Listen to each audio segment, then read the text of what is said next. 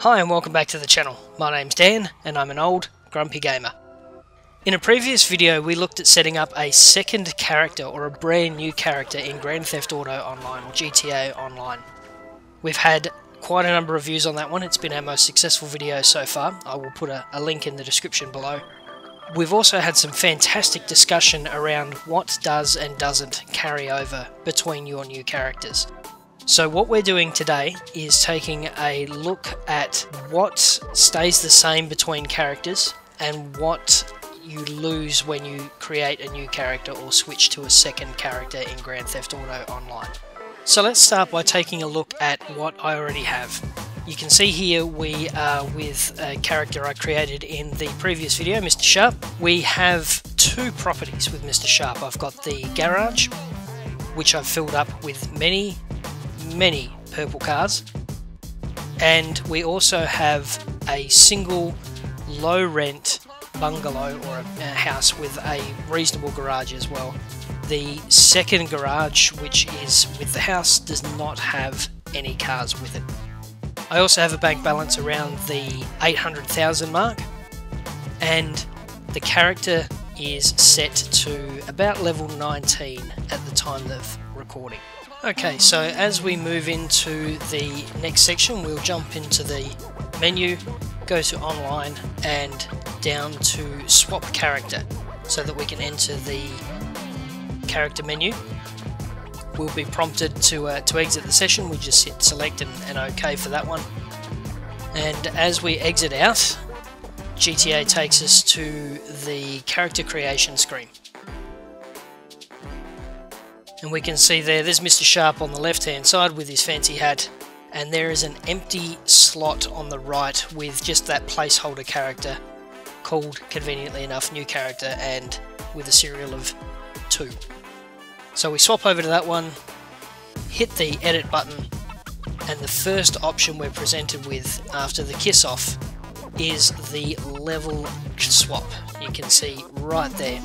That allows us to convert or transfer our levels over to the new character. So in this case I'm going to hit yes, that's A on the controller or enter, and that takes us through to the character screen. What I'm going to do here is just tear through the character screen. There's a more in-depth tutorial on that in the other video, and we'll pick back up after the character creation and we're back in the game with our new character.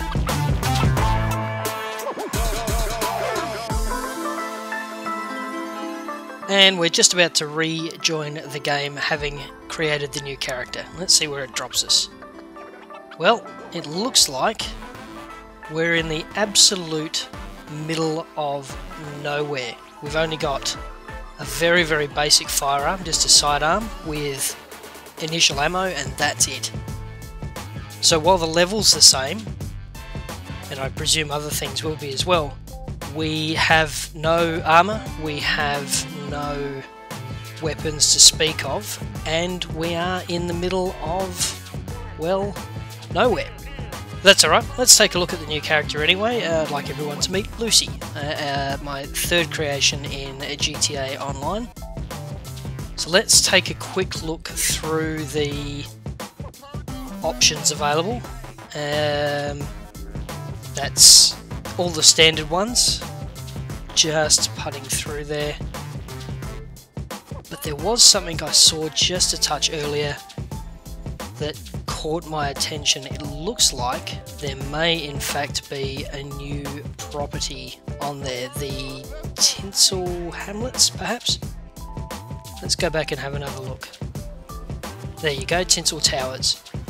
That is not a property I had before. So looking at the map here, let's scroll back out. Now if you recall, the previous properties were in the southwest. This one appears to be in the northeast, so that's a little odd. That's not what I expected, if I'm honest, when swapping over. It looks as though GTA has given me a brand new property. Okay, well let's go fetch a car and check it out.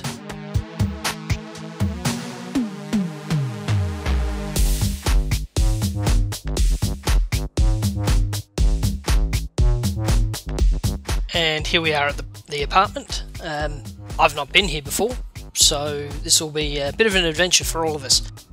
We'll just wander in, head upstairs, and see what GTA has prepared for us.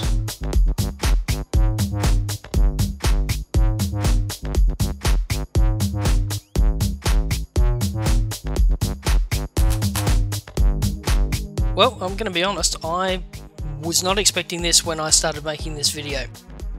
I thought perhaps a few assets might get transferred over, or just money and level, but not a new apartment that I've not bought nor laid eyes on being given or gifted to my new character. So that's a genuine surprise. It's quite a nice looking apartment, by the way. It's spacious and has a fantastic view. Let's take a bit of a wander around and take in the amenities for a few moments. So let's just take a look around to the right here. I suspect this is going to be the bedroom. Well, that's really neat. Ooh, that's a neat map, and this looks like a staging area. Oh, awesome. I might be able to stage heists from here. Now let's take a look and see if there is a garage around the place. And there is. Awesome. Okay, so let's sneak through to the garage and see if any of the vehicles have been transferred over. And empty. Completely clean slate.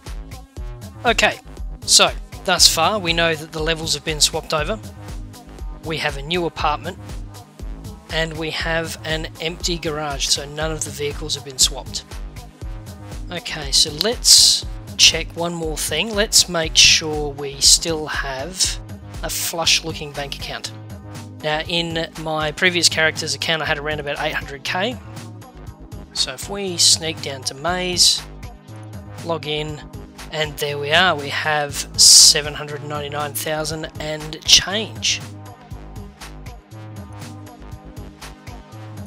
So, to recap, when we create a new character, a second character in Grand Theft Auto Online, we have the option of moving the level over from your previous character to your current one, but that's not compulsory, it's an option.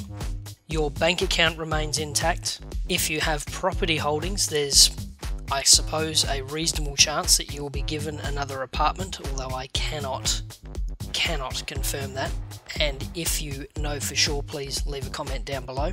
Your armory, as in weapons, armor and equipment, is completely reset. Your assets as far as vehicles go are reset, so they do not carry over with you. And that's it for this video. If you have any further information or you'd like to ask any questions, please leave a comment down below. We're pretty active with comments and endeavour to answer any questions fairly promptly. Thanks for watching, it's been an absolute pleasure having you. If you like what you've seen, click that like button below, it'll really help us out. And if you're new to the channel, don't forget to hit that notification and that subscribe button. Thank you, we'll see you in the next video.